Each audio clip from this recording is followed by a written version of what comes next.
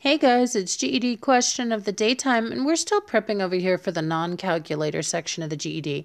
They love problems that make you conceptualize negatives, conceptualize distance, conceptualize fractions. So all of those things show up in this one problem here. So let's get to it. It says, what is the distance between 2.5 and negative 3.5 on a number line?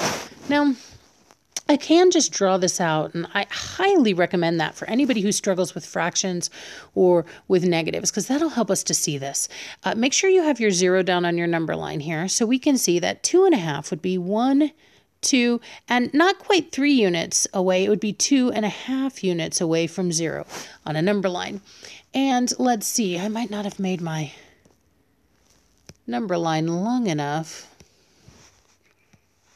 Let's get a longer tail on that other side, because I got to get 3.5 away on this side. 1, 2, 3, and not quite 4, so negative 3.5 away. Now, I had a lot of students who told me these two numbers are 5 apart, and you were so close. But let's go ahead and count. Let me pull out another color here so we can really see.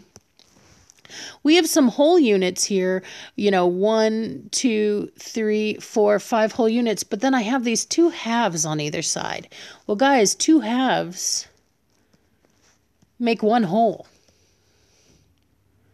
So now let's count that up. That isn't 5. That's 1, 2, 3, 4, 5, and the 2 halves together make a whole. That's actually 6 units.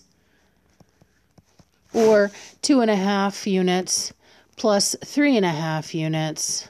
A half and a half make 1 whole. 2 and 3 make 5. And of course, 5 and 1 gives me 6. And I do end up with 6 units away on a number line. Now, some of you guys are like, Kate, do I really need to draw a number line? No, you don't. Distance is synonymous with difference. You can just subtract the 2 numbers, but do make sure, remember, difference is always positive. Distance is always positive. So you'll want to start with the bigger number. 2.5 is bigger since it's positive.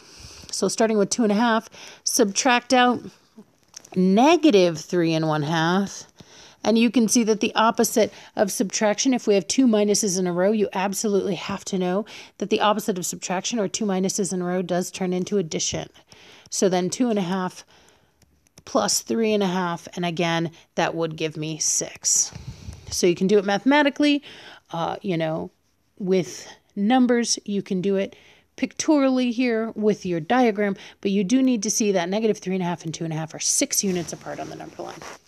All right, if you have any questions about this or any other GED math topic, be sure to drop it in the comments and I'll do my best to answer it.